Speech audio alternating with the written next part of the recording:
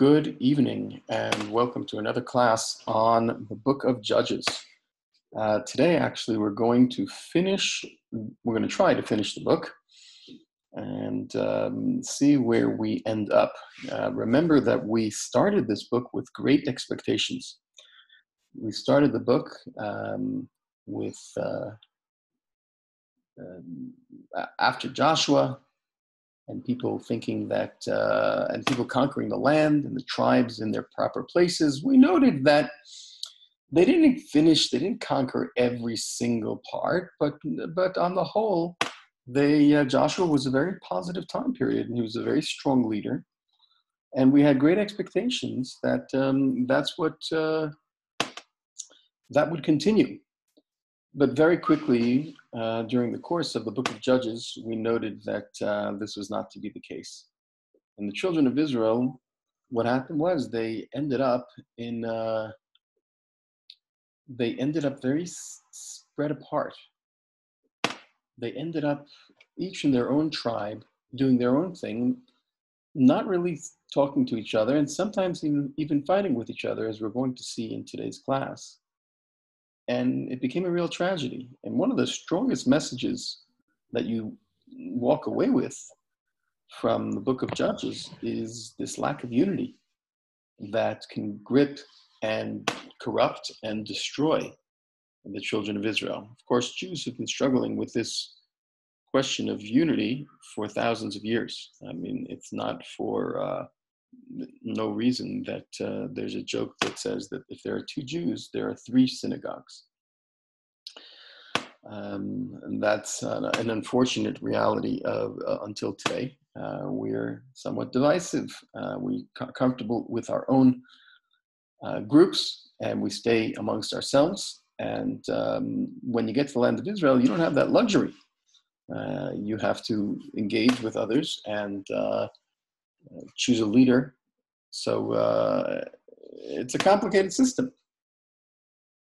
And this is very clear in the book of Shoftim, where we have a leader, one judge who was good in this part of Israel for 20 years.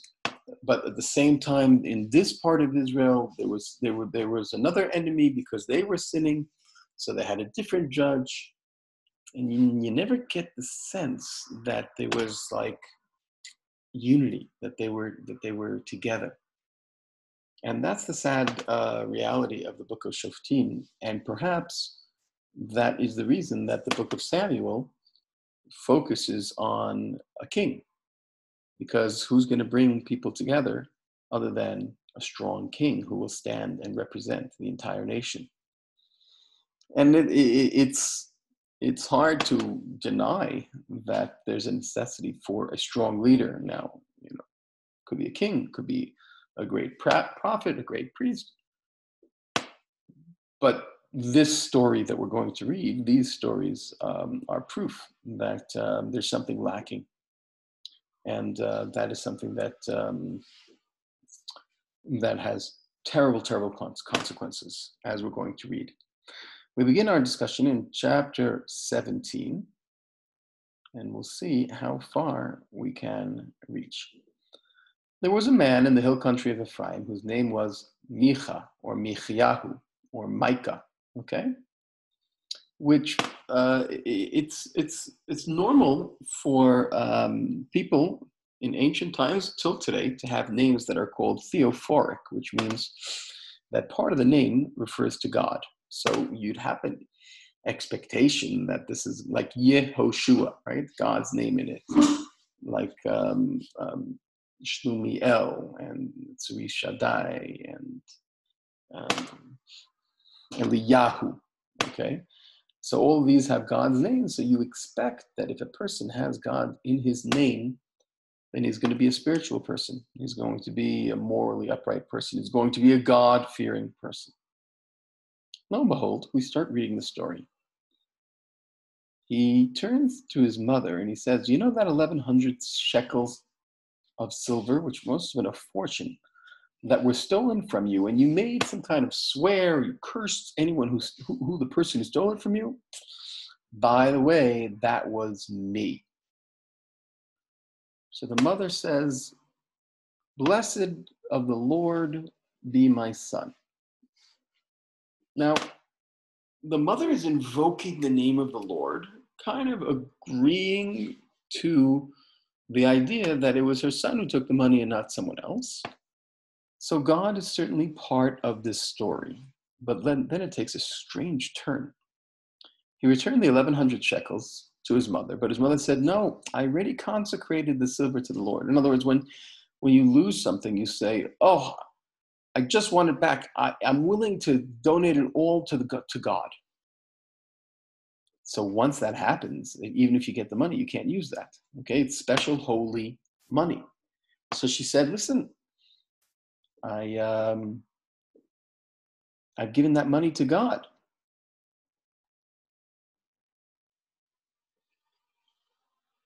Transferring it to my son to make a golden image, I now return it to you. So then all of a sudden, what just happened? I don't understand. And look in verse 4. So when he gave the silver back to his mother took 200 shekels, gave it to a smith. He made it into a sculptured image and a molten image, which were kept in the house of Micah. So what a kind of crazy warped story here, right? They have God, but they also have other gods, right? That's called the polytheistic society that Judaism was trying to root out. Like there is no such thing as God and the other God, God and the idols. This is just the one God. And yet, that's exactly what they did. They made an idol and put it in the house of Michaihu, the one who has God's name. He turns his house into, look in verse 5, a house of God. Now, not the God that we're comfortable with, because he had idols, but nevertheless, some kind of spiritual place. And he became the priest. He just appointed himself the priest, made an idol, and called himself a holy man. And that's why the Navi says in verse 6, in those days there was no king, and every man did as he pleased. Okay, so we have the sense here that they want to do something spiritual, but there's no real authority, so they just make stuff up, and then that leads to idolatry. There was another man from Beit Lechem Yehuda, from Beit Lechem in Judah, and he was a Levi, happened to live there. And he decided to go, on his way. He was looking for work. And he came and he met Micha. And Micha says, hey, what's going on? Where are you coming? Where are you going? So the man says, I'm walking around. I'm a Levite. So Micha says, you know what? I've got a job for you. Stay with me. Be my priest. And I will give you, a good income and some food. Hey, everyone's got to have a job. Like Yoel Halevi Lashevet Ta'ish. So this Levite decided it's a good idea. Yes, it's idolatry, but everyone's got to make a living, so it's fine. So Micha has this Levite, and he becomes his priest, and sits in the house of Micha. And Micha says, now I know that God is with me because I have a Levite to be my priest. Now that story is just bizarre, right? It means that full circle, that there is no understanding of godliness anymore. Remember, please, that there is the temple. The temple is in a place called Shiloh. There is a priest there. There is prophecy at this time. And yet, in Har Ephraim, not far from it, they're worshiping idolatry, and they think that God is going to bless them. Chapter 18 continues this theme. In other words, when you have a breakdown of unity and a breakdown of authority, it cuts through the two areas of morality in Judaism. One morality is idolatry. It's like morality of that God is in the world. And another morality is how you treat people. So when you don't have either of those things, and when you don't have a central authority, a king, then you lose that as well. Now, chapter 18 begins that we moved from Ephraim to the tribe of Dan. And in Dan, there's no king once again, and in Dan is looking to find a tribe for themselves. So they, excuse me, honey. So they send out 5 people to check out the land to see where they can come to settle, and they come to Ephraim. I'm in the middle of a recording class. I'm being recorded.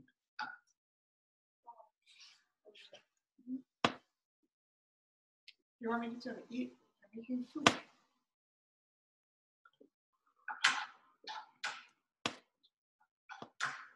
So they come to Ephraim, right, where Micha is. And they decide, okay, they hear the priest or the Levite, and they said, who brought you here? What are you doing here? What's going on? Because it doesn't make sense that they're in Har Ephraim. They're from Dan, which is, near Beit Shemesh. They go up to Har Ephraim and they see a Levite there from Judah. In other words, everything is mixed all over the place. And the priest, this guy says, listen, I came to this guy's house. He's got a lot of money. He hired me to be his priest. So they said, okay, go ask God, right? He's saying this to the priest with the idol in his house. Go ask God if we should join, if this should be, this is a plan that we should have. And God says, yes, your mission will be successful. This is their version of God, right? So the 5 people come to a place called Laish, and they see the people that are there. In verse 7, 5 men went on the Laish. They observed the people. They're hanging out like the Tzidonim, non-Jews that are living in the north. Tranquil, calm people with no one, to hurt them, and they were distant. So they decide, okay, they come back to their kinsmen and said, well, what'd you find? They said, let's attack them. We found a bunch of people that are living quietly and calmly, and we should go and destroy them. Go and invade the land. Right? And then they said, for God has delivered it into your hand. God delivered it into his hand because they spoke to this idolatrous priest working for Micha, and he said, yeah, you're going to be successful. And when you come, there'll be an unsuspecting people there, and the land is spacious there. So they went from Tzorah and Eshtaol. By the way, Eshtaol was where Shimshon was, if we remember. And they were 600 strong, and they went up to Kiryat Yarim, and they passed on to the hill country of Ephraim. They arrived at the house of Micha. And they said, there's an ephod and a sculptured image, right? They turned off there, entered the home of the young Levite, and they greeted him. The 600 men from Dan stand at the entrance of the gate, while the 5 men who had gone on to spy the land went inside and took the sculptured image. They basically stole it from him. Okay? And those men entered Micha's house and they took the image and the ephod and all their gods. And we said, what are you doing? They said, be quiet, come with us, and be our father and priest. Would you rather be priest to one man, this guy Micha, or would you rather be priest to an entire tribe of Dan? Well, the priest realized he just got an upgrade, and he said, fine. So he went with them. In other words, in those days, whoever is the highest bidder, whoever is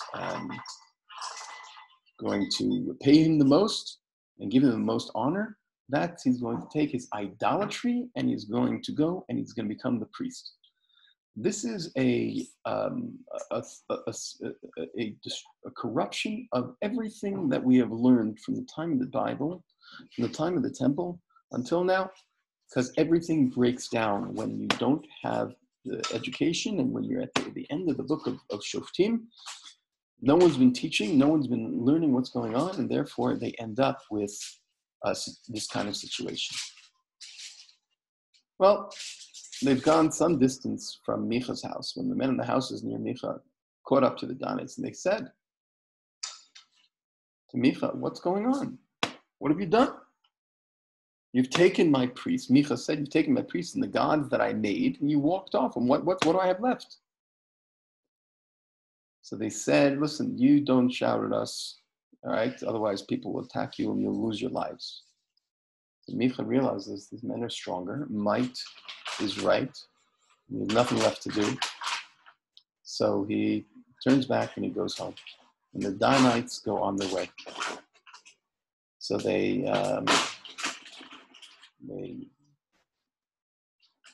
come up to the city Laish, and it's all quiet. The people are sitting there comfortably, and they kill everyone and burn the city down. Obviously, this was not done sanctioned by God. This was not done with any Jewish morals here. They simply went and smote everyone and put said, now this is our new city, this is our new tribe, this is our new area. That's why Dan went from the south up to the north, and that became the new tribe of Dan. Now here's a strange story, and we'll just say one line about it in verse 30. The Danites set up the sculptured image for themselves. Total idolatry, okay? And Jonathan, the son of Gershom, the son of Menashe, were the priests until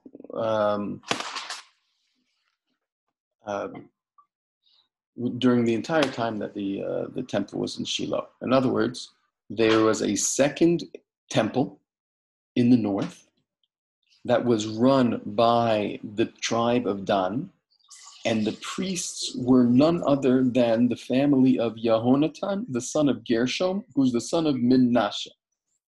There is a midrash, and it's very painful, and it might not be pshat. The pshat might be that Menashe is a guy named Menashe. But let's say you take the letter Nun out of the word Menashe. What do you get? You get the son is Jonathan, the son of Gershom, who's the son of Moshe. According to a midrash, it's none other than Moshe's grandson, who becomes the priest for hire for idolatry in the tribe of Dan in the north of Israel.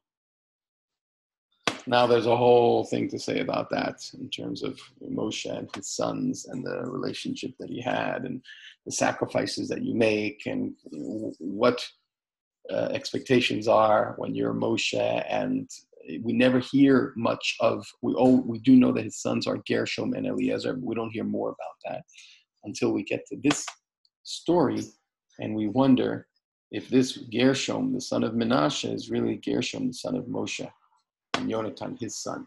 So that's a frightening story. Anyway, here's a second chapter, right? There are 3 chapters. Each chapter describes what happens when anyone gets to do what they want. It's anarchy. And there's anarchy on a religious level, on a moral level to God, and anarchy to God causes anarchy to man. And men start doing what they choose and what they please, and they end up, as we're going to see even in the next chapter, where you can't imagine how things could get worse, and yet get ready for the most, I think it's the worst story in the Bible. Okay, are you ready to learn the worst story in the Bible? So we are going to learn the story of what's called the Pilegesh Begida. Okay? Chapter 19. It starts the same way that the previous chapter started. In those days, there was no king.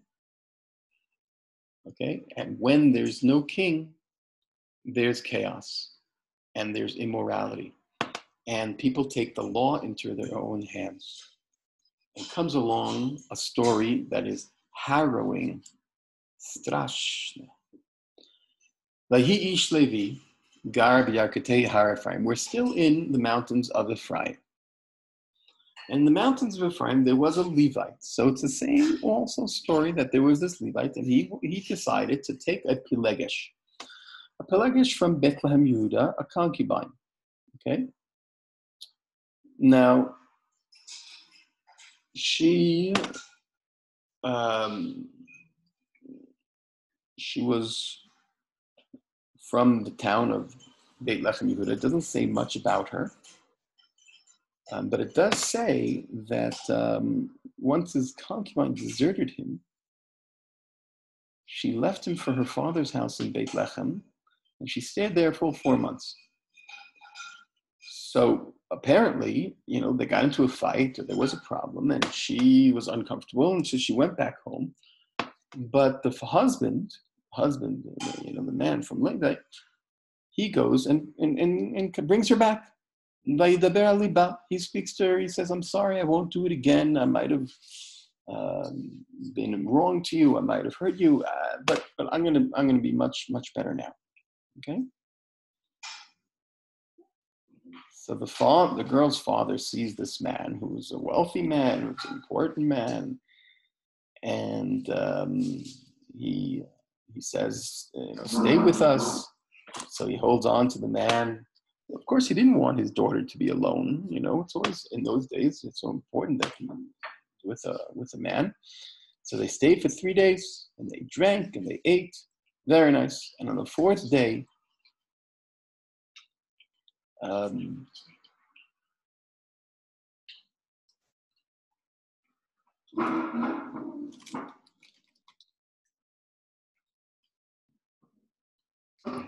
the 4th day, they get up early to go. "Yeah, we're going back home." No, the father of the girl says to his somewhat son-in-law, and he says, no, let's eat another meal and then you'll go. They sit down, they eat a meal, they drink. And he says, "You know what, stay another night." And he gets up to leave, and the father-in-law kind of urges him to stay, urges him. Anyway, on the 5th day, he says, "Stay one more day." They eat. The man gets up to go with his Pilegesh, his concubine. And he says, "You know what? It's almost nighttime. Stay another night."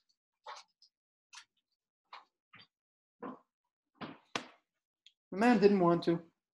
He said, "I had enough. I'm bringing my wife, my back, and it's been 6 days. Even though it's close to the evening, I'm taking her and we're leaving."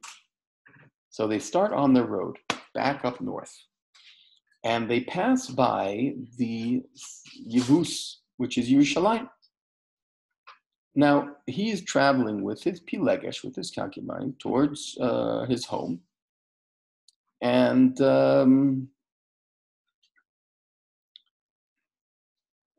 the attendant said to them, "Listen, let's turn aside to the town of the Jebusites and spend the night in it." So he says, "We're not going to sleep with the Jebusites. I mean, they're they're Nochrim, they're not Jews. Let's go rather to one of the places that are closer in the Giv'ah or the Ramah. Let's go to a place called Giv'ah, and that's our people." So they go in verse 14. They have Ruva Elechi, and they come, the sun sets, and then they're in the tribe of Benjamin, right? They're making their way from Judah north to Benjamin, ultimately back up to Har Ephraim. And they come to Giv'ah, and it's nighttime, and no one wants to take them to their house. So they don't understand. Judaism is built on chesed, on kindness, and no one's listening to them. And there was an old man. He says, "What are you doing here?" He says, "Well, I'm from Har Ephraim, and he sees this old man sees." He tells a story, and he says, "We're from Beit Lechem, and we're going to Har Ephraim, and we need a place to stay." So the man says, "Okay, I'll give it to you. Don't worry, I'll take care of you. Don't worry, just don't sleep in the street. It's not nice." He brings him into his house. He feeds the donkeys. He washes their feet. This is the chesed we're talking about. So there is a good man who does good chesed. So everything seems fine. Verse 22. They're sitting there eating quietly in the Giv'ah, happy, content.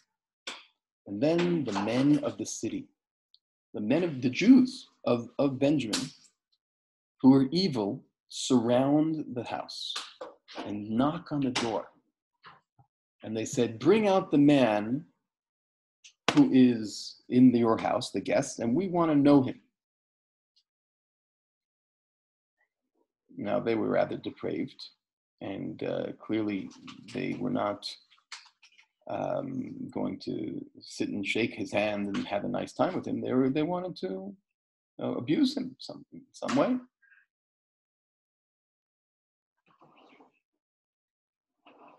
They wanted to sexually abuse him. So he says, "Please," the owner of the house says, he knows them, right? He says, don't do this. Don't dishonor this man. You know what? Here is my daughter, the virgin,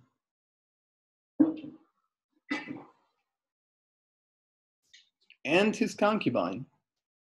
You can have them instead.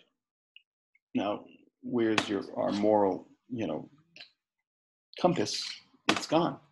The men want to attack, want to maybe molest this man, but the man was more important.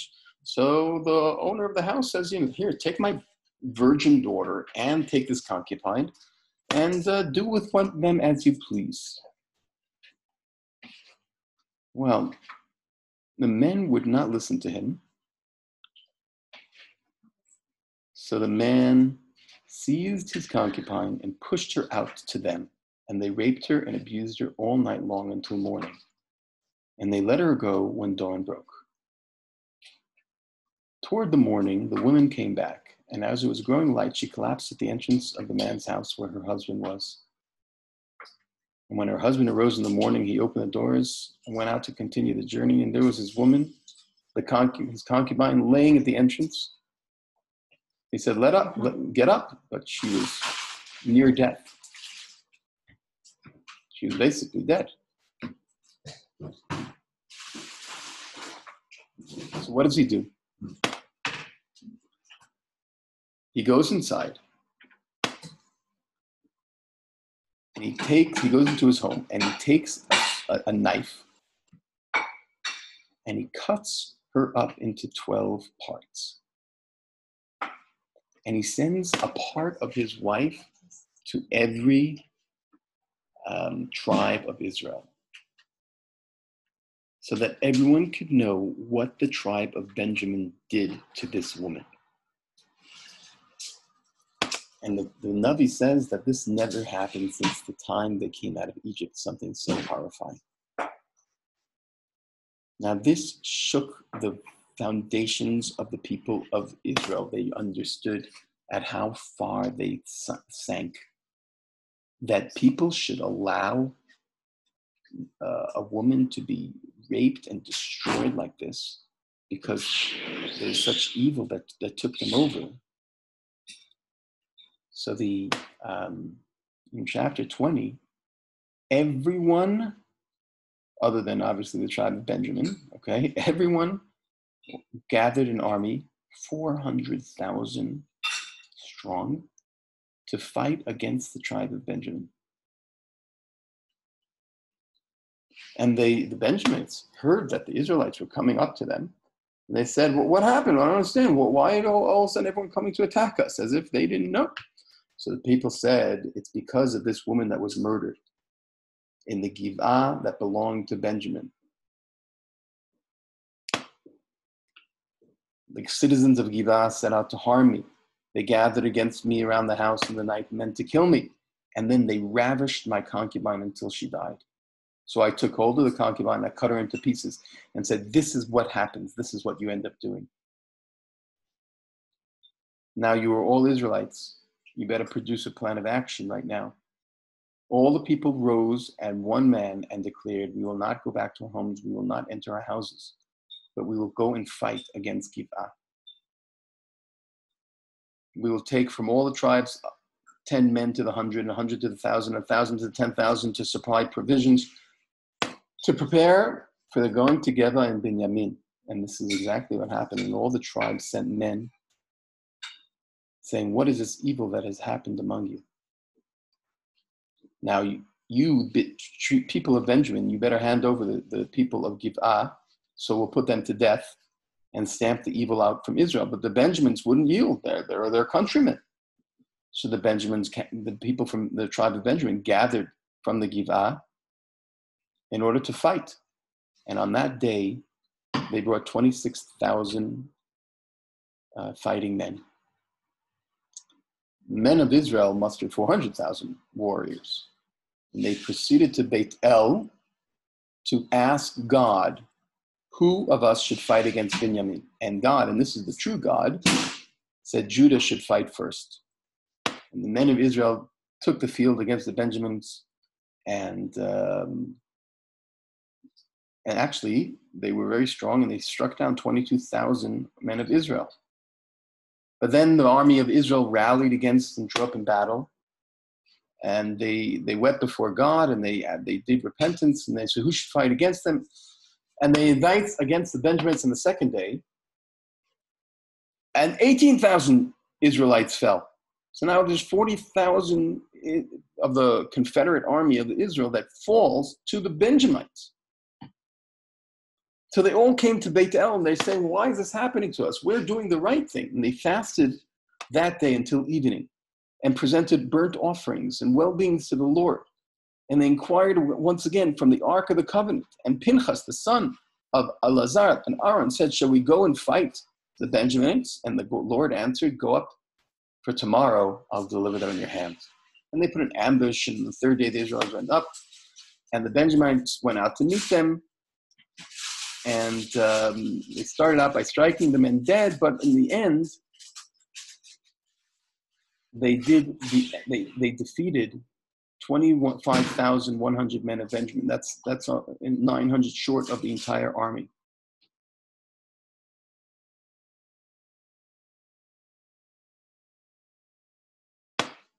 And the chapter continues to say that another day 18,000 fell, another 5,000, another 2,000. And it ends saying 600 men turned and fled to the wilderness, to Rimmon, and they remained there. And the men of Israel turned back to the rest of the Benjaminites and put them to the sword, killing men, women, and child. And they set the whole place to fire. And look in chapter 21, they made an oath that no one from Israel is allowed to marry into the tribe of Benjamin as a result of this. Basically, they were excising a tribe of Israel as a result of what happened. And everyone was crying, and everyone was up in arms, because this is the level to which everyone of the children of Israel fell. Now, the chapter does end in a positive way, that they made some kind of recompense. They did allow. In fact, we have a Mishnah that says that on the Tu B'Av, the 15th day of Av, we celebrate that they allowed the the tribes to once again marry the tribe of Benjamin after a certain while.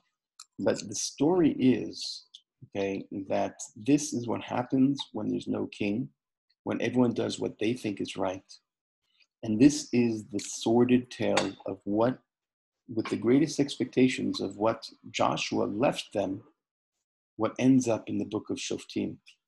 It ends up not only moral depravity to God, that I'll make my own God and I'll make my own idols and I'll make everything the opposite of the Bible, but that turns to moral depravity to people.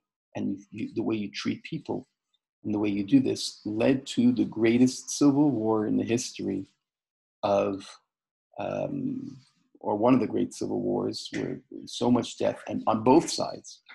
And it took a long time for them to return to a way that they can finally still remain one nation. And this is how the book of Shoftim ends. So that's a lot. Next week, we're going to start the book of Samuel, and we're going to learn how this Samuel is a response to the terrible tales of what happens in the book of Judges. But until then, I wish you all a Shabbat Shalom and a good week. Thank you. Bye.